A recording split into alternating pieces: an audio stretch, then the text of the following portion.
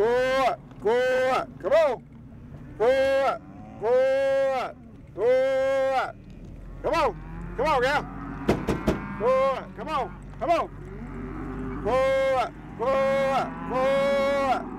Come on. Hey, hey, come on. Good, good, good, good. Come on.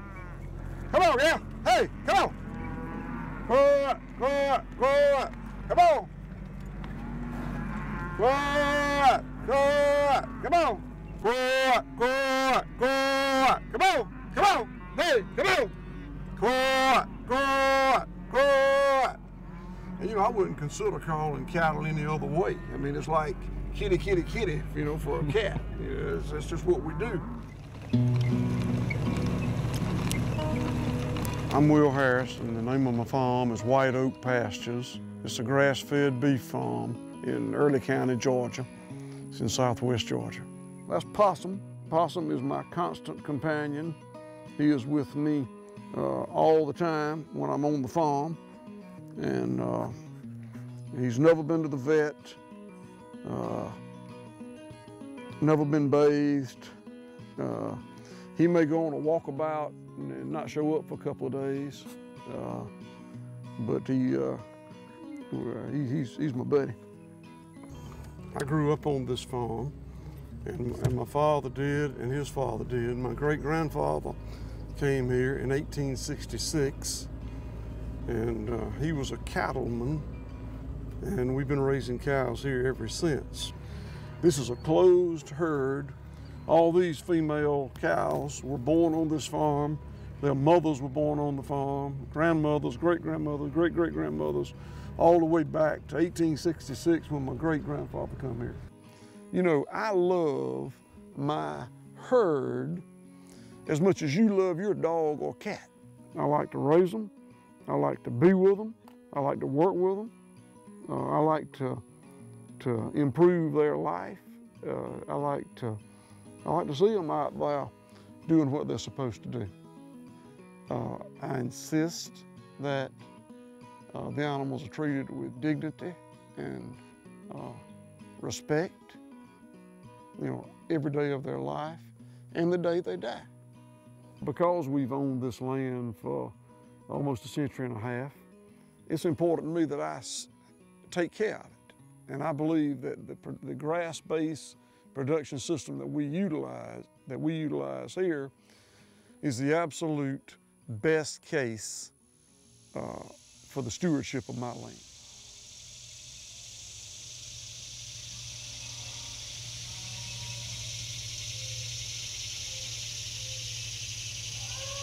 Well, I was a very conventional cattleman for many years. I went to the University of Georgia, majored in animal science, and learned industrial beef production, and came home and did it. I used hormone implants on my cattle, fed antibiotics, subtherapeutic antibiotics, confinement fed a high carbohydrate corn and soy diet, and used all the other tools that science had given us to make beef production cheap and quick and efficient. But as I approached middle age, the excesses of that production system came to bother me more and more. You know, the idea of loading 100, 500-pound calves that I raised on a double-decker truck, the ones on top urinating and defecating on the ones on the bottom, and letting them be driven 30 hours without food or water or rest to Nebraska or Iowa or somewhere. It just really didn't seem like what I ought to be doing. You know, calves that we had raised from birth to that point, and then to just ship them away like that was not the way I wanted to make my living. And I guess about 1995, I started reading about sophisticated consumers that wanted to eat meat that was raised differently.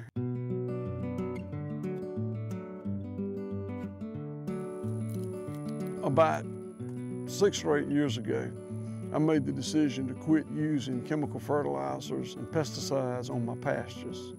And it was a really painful decision. I've never used cocaine, but using particularly nitrogen-based fertilizers, I believe is like cocaine for farmers.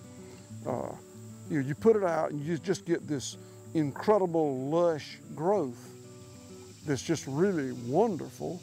But then the downside is you become dependent upon it because it takes out the naturally living flora and fauna in the soil that we depended on from time immemorial until after post-World War II, when these things became so cheap and available. And I was like an alcoholic. I'd say, I won't order any ammonium nitrate today. I'll make it through today without it. And that's still, there are times I'd kill a man for a load of ammonium nitrate. It's just good stuff in the short run. But it's kind of like urinating in your pants to stay warm. It's a good short-term strategy, but long-term, it's really not the thing to do. The reoccurring thought was, if this is such a good idea, why isn't everybody else doing it? I don't think I'm smarter than everybody else, so how come I'm doing this and they're not? I'm certainly not smarter than everybody else, but I probably am more passionate about the cattle business than most of the other people I know. It's not just my livelihood, vocation, and advocation, but it's also my heritage and my legacy. You are what you eat, and I think that probably you are what you eats. Grass-fed beef production is a return to what I call the old way of producing beef. That is to say, calves are born here on my farm, don't get anything except mother's milk, grass, and hay until they're finished. Cattle are designed to eat grass. They evolved to eat grass. They were created to eat grass. That can be any verbiage you want it to be, but the fact is, cattle are ruminants. You've always been told that cattle have 4 stomachs. Well, no, they have 1 stomach, but it has 4 sections. And the purpose of that is to turn this cellulose that wouldn't do you and I much good if we ate it into protein and carbohydrate that they assimilate and turn into beef. It's the most natural production system in the world for beef. What's artificial is to take these animals and confine them and feed them a high carbohydrate diet of corn and soy. These animals look a lot different from a feedlot animal. I don't know if you've ever seen a feedlot animal, but these animals weigh about 1,000 pounds, and they walk everywhere they go. They're like athletes. A feedlot animal will be much younger, and it's an obese animal that would never occur in nature. Those feedlot animals stand in a confined area where they don't get exercise, and they eat a very high carbohydrate diet of corn and soy. It's the difference in taking 2 kids and turning one loose out there on the football field and feeding them a good high protein diet of meat and vegetables, and another kid and chaining him to the couch and feeding him potato chips. That's the 2 extremes we're talking about here. My cattle are athletes. When they get up in the mornings, they'll go out and fill up that huge rumen they have with grass.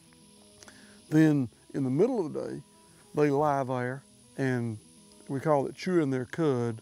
They regurgitate it back, chew it, swallow it, and it goes on back to another part of their stomach. This afternoon, when it gets cool, they'll do the process all over again. What leaves this farm is really high quality, gourmet beef for people to enjoy. And what's beautiful about it is it's made from sunshine and rainwater, and what those microscopic flora and fauna are generating in that good, healthy, organic soil makes good, sweet grass. The cows eat it, gain weight, and reproduce. And what could be more natural or more beautiful than that? And the answer is nothing.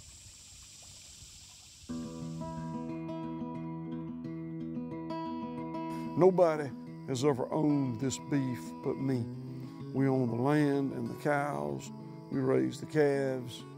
Our employees slaughter and process it in our processing plant. When I first went in the grass-fed beef business, I relied on local custom abattoirs to slaughter and process my cattle for me. It was clear that if we were going to continue in the grass-fed beef business, we had to do something different, and the something different wound up being to build a $2.2 million USDA-approved plant on this farm. We've got the only USDA-approved on-farm beef plant east of the Mississippi. There's only one other one in the United States. It's in California. And we actually, the calves that are born here in these pastures will ultimately be turned into beef here in these pastures or in our packing plant, which sits across that pasture there. We spend a minimum of 3 years raising a calf, and you process him in 6 hours, and you can screw up what you spent 3 years perfecting. And then when you get in the kitchen, if you're not careful, somebody in 30 minutes can screw up at the end of that. So I can't help what happens in somebody's kitchen, but I needed to control the processing segment of our market. I really urge people, really beg people, please, don't overcook it. Try to eat it as rare as you can. Rare's best, medium rare's almost that good. And if you're gonna cook it well done, go to the discount store and get you something that costs $1 a pound. It's arrogant for me to assume that people ought to just fall in there and stand in line and pay more for my beef if they hadn't been explained and taught of why it's better. My beef is just like industrial commodity beef, except I think it's safer and healthier, better for the environment, better for the welfare of the animals, better for the integrity of a local food system, and tastes better. Except for those things, it's just like industrial commodity beef that you can buy at any discount store. I've always loved this farm, but the older I get, the stronger my sense of place becomes, until I'm really not happy unless I'm here on this farm. And every morning I start my day with a big cup of coffee in my pastures. I like being there when the sun comes up. And every evening I end my day with a 750 milliliter glass of wine in my pastures. I like to be there when the sun goes down. And I really don't much care what I have to do between those two events, but it really ticks me off if I miss one of them. I try to end my days like this. I'd like to end about 365 of them like this every year.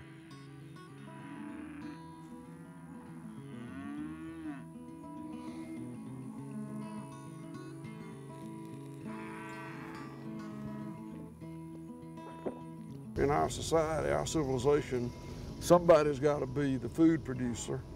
And in our civilization, the food producer historically has been the farmer.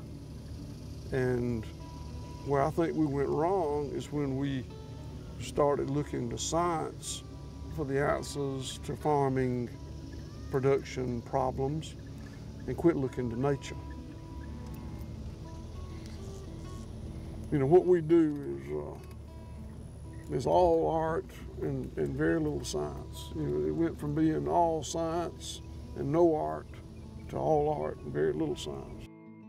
The core values of my family have always been, you take care of the land and the herd, and they'll take care of you. My family has been on this farm for 143 years. I have 3 daughters. I'd like for Harris's to be on this farm for another 143 years if they want to. And I believe that having this vertically integrated system where I take sunshine and rainwater and well-balanced soil and turn it into beef and sell it to a sophisticated consumer that appreciates it is a better bet than being a component in a big industrial complex where I'm just providing calves.